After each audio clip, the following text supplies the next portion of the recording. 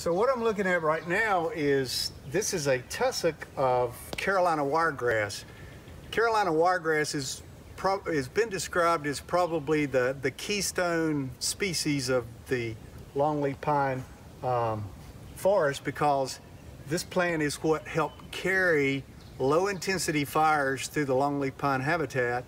I mentioned earlier that longleaf pines are adapted in many ways to survive fire, which would eliminate competing species, but this burns very well, and it's been also described as an incendiary plant because it carries the fire so well.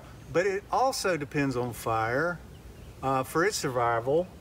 It eliminates competing plants that would shade it out. It likes to have plenty of sun. You'll notice here, these are some what's left from the seed producing part of the plant from last year. I have read that wiregrass, Carolina wiregrass, will only produce fertile seeds if it's burned during the growing season. Now this area where we're in now, we burned this in January of last year, January of 2019. So although it produced some flower heads and seeds, the seeds may not be fertile.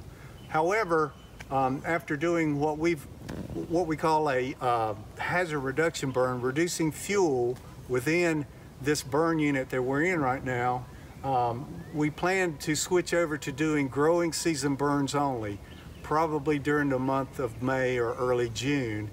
And when we do that, it will produce flowers and hopefully fertile seeds that will help to allow the seeds to germinate and continue to regenerate the wiregrass in some of the areas we've got here in the park.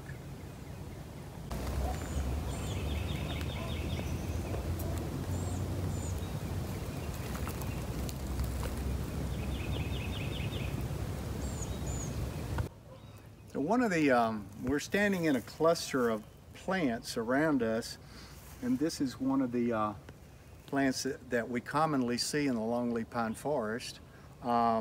This is actually a member of the pea family. It's a legume, and it's called dwarf locust. The scientific name is Robinianana. Now, they grow in colonies, and it's thought that they really don't reseed themselves that much, although as you can see here, it is in bloom right now. It's got beautiful pinkish flowers on there, and but they're mainly going to grow by spreading out underneath on the forest floor, and that's one way that fire can come in, because fire will top kill the plants, but they've got rhizomes growing underneath where they can spread out and pop up.